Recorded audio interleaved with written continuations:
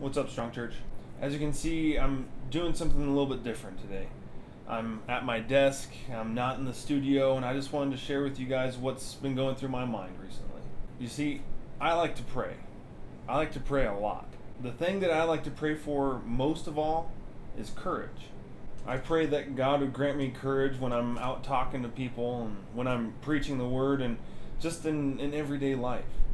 I believe God has granted me that courage, and even beyond that, that even if there was a building that was on fire, that I would have enough courage to go into that building and rescue people. I think that I would be able to do that. So now, how does this apply to you?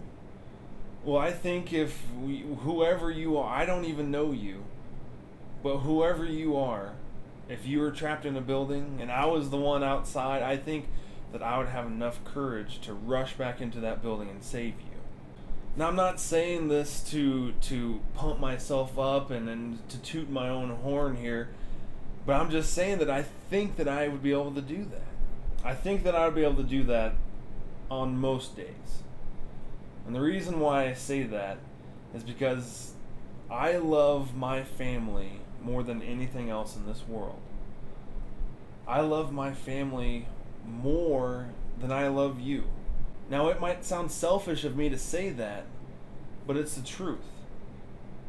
If one of my children was stuck in a building and so were you, I'm sorry, but I'm going to choose them over you every time. Again, that might sound selfish, but that's who I am. I love my family. I can't imagine anything bad happening to my children or my wife. But you know what the crazy thing is? Is that God did that for us. God sent his son down here to die for you and for me. And he had the power to stop it. But he chose not to. Why? The answer is love. God loved us so much that he was willing to see people spit on his son, to see them torture him, to mock him, and then to nail him on that cross. He allowed that to happen because he loved us so much. Now, I don't know about you, but this illustration is very easy for me to visualize because I have a son.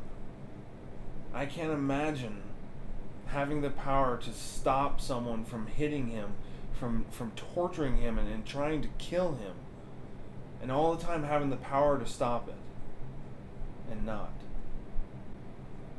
Like I said, I would choose my family over you any day, but God didn't. He chose you over his son. Think about it. Stay strong.